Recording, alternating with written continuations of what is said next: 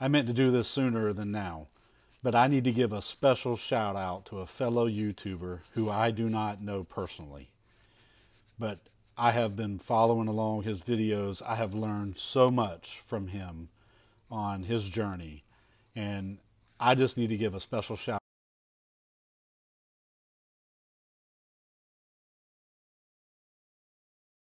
Hey guys, wanted to do a quick little talk here as I'm doing some traffic driving. I'm getting a fair amount of questions privately around my decision to go with a blower and go boosted. I can certainly understand that. For many years I have discussed and taken a lot of pride in building a motor on muscle and going out and running with the guys with power adders and boost and etc. And I'm just going to tell you straight up, that's been fun. But technology has advanced so much, so fast. These days, anyone can go out and get any of the big three cars, put a plate of nitrous or two on it, one or two kits, put a turbo on it, put a supercharger on it, do a little tuning, and these days, for a street car with a decent set of small tire slicks or radials, it's not uncommon for these street cars drive to the track, run some 6.0s or high 5s in the 8th, and then drive that bad boy home. And here you got someone like me in a 3,500 pound 48 Ford running a small block 406 with one carburetor on methanol, doing every freaking thing I can to this motor to pull every inch of horsepower and torque out of it, and we run 6.0s at 111, and it ain't nothing streetable about that 48 Ford. Then I got people going, well, why the heck are you going with a Roots blower? Why not a turbo? Why not a supercharger? You know, blow through, or why are you not going with injectors, etc. I mean, guys, it's simple. Time, money, and learning. Yep, I know. Blower with carburetors. I'm still in the 1990s or heck, in 1980s, 1970s. But my gosh, I got to start somewhere, and I figured a Roots blower is going to have a lot of torque. It's going to be a lot of torque quick. I need all the torque I can get getting that big old thing moving those first 60 to 100 foot. Running methanol, so I figured with spinning the blower as fast as we're going to have to spin it to get 22, 24 pounds of boost, methanol will help keep the charge cool.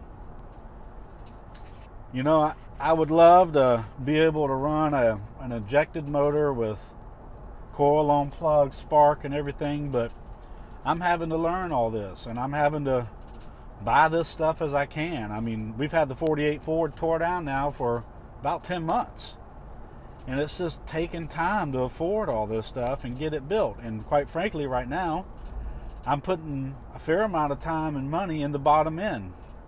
This bottom end is where it all happens. It's got to survive me learning how to tune. It's got to survive boost. And I'm using this motor with carburetors to learn data logging. This is my first attempt at running a wideband O2 sensor. So I'm going to learn, and I'm going to figure out how to log data. You know, I'm keeping it simple. I'm going to log 2 wideband O2 sensors. I'm going to log oil pressure. I'm going to log fuel pressure before and after the regulator. And I'm going to log boost. And I'm going to learn.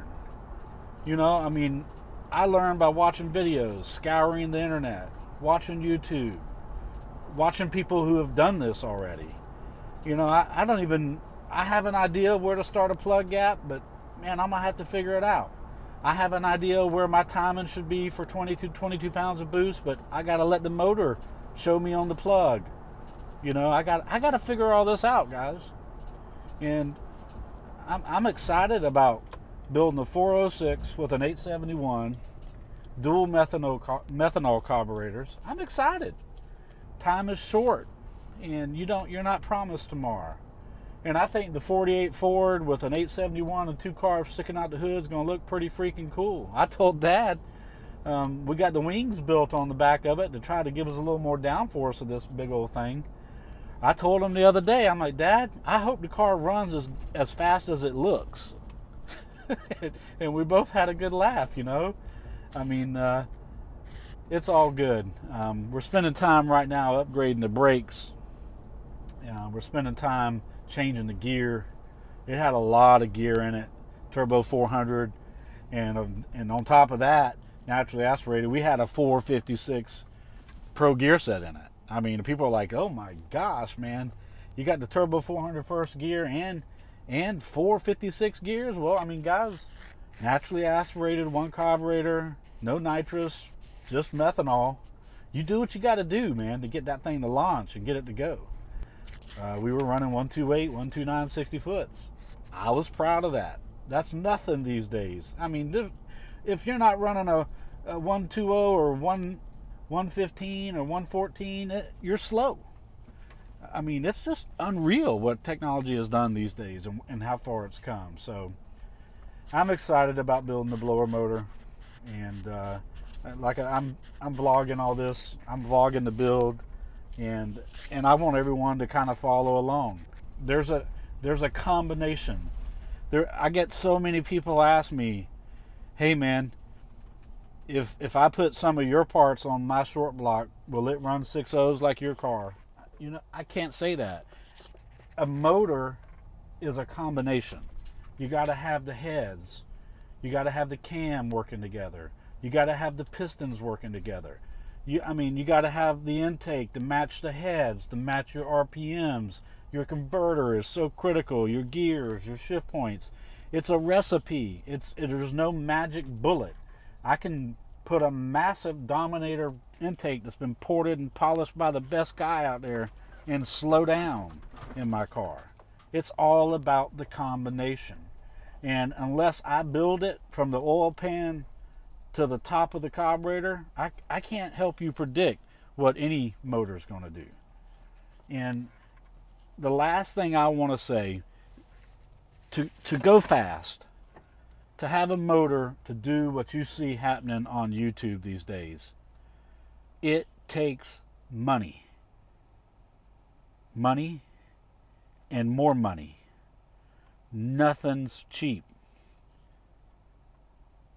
All of us talk about budgets. All of us talk about running on a budget. But nothing is cheap. That's why we talk about budgets. We know we're going to go to the track and break stuff. It's going to happen. Time is important. You got a spouse, you got kids, you got grandkids. There's a lot more to life than racing. Time is quick. So if you want to go fast, it takes time, it takes money, and it takes a lot of mistakes to learn your car, to learn how your motor responds. You know, I can go ask Turbo John, hey, what should I gap my plugs at? And where should I set the timing for my motor? He can tell me about his motor, and I can try to learn from that, but he can't tell me about my motor. I got to read my own spark plugs. I got to let the plugs tell me what they want. And it takes time. You got to study. You got to learn. You can't just be spoon-fed how to go fast.